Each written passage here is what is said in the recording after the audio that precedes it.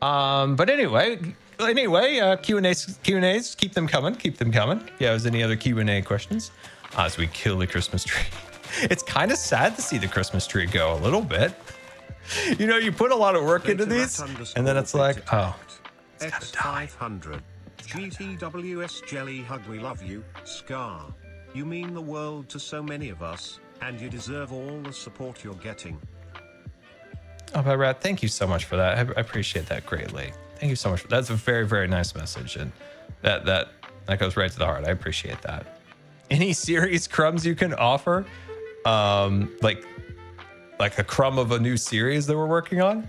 I think we gave a hint in Impulse's stream at something coming the other day.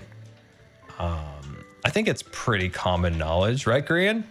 That there may or may not be, probably going, potentially. Would be really fun, definitely. A new live series coming in due time.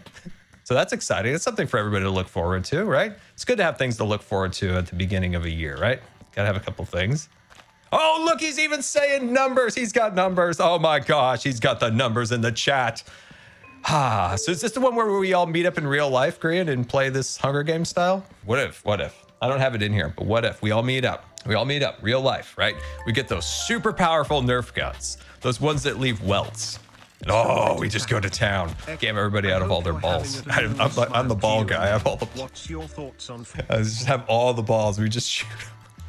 Oh, that would be so much fun to do that in real life. Come on, wouldn't that be cool? Oh, that'd be cool.